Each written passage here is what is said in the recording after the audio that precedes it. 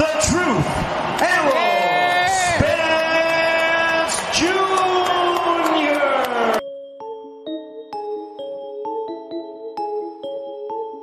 What's going on, you guys? So as we know, Errol Spence Jr. said that he could be returning in April. But he also comes out and says that he don't believe in tune-ups. Hit that like button for your boy. Give me the HBO special. That's the Help a Brother Out special. We're on the road to 100,000 subscribers.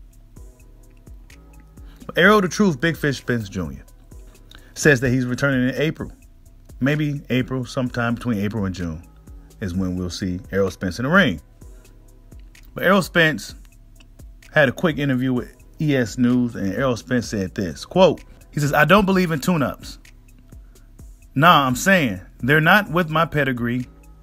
Fighting someone I know I'm supposed to be, and I know is a showcase fight. I'm still going to train hard, but I'm not going to train as hard if I'm fighting a top dude with a name." You know what I'm saying?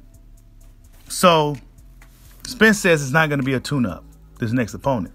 You ask the right people, they'll say Keith Thurman is a tune-up. But like I said in a more recent live stream, I don't believe Keith Thurman is a tune-up.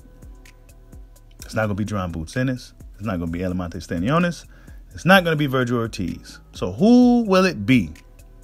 Will it be Terrence Crawford in 2023? I guess we'll have to wait and see.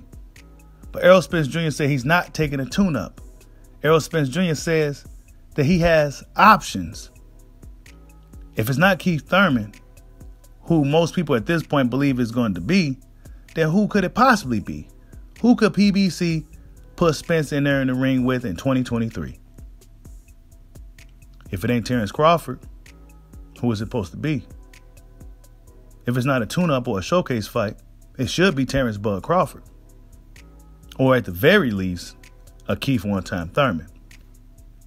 Errol Spence Jr. was on vacation. He still seems to be on vacation, but I would expect Errol Spence to be getting back in the gym soon because it's crunch time. 2023 is the year of pressure. Like I said in the live stream yesterday, it's going to take an effort from both Crawford and Spence fans and boxing fans in general to really just push for this fight. Don't just sit here and blame Bud.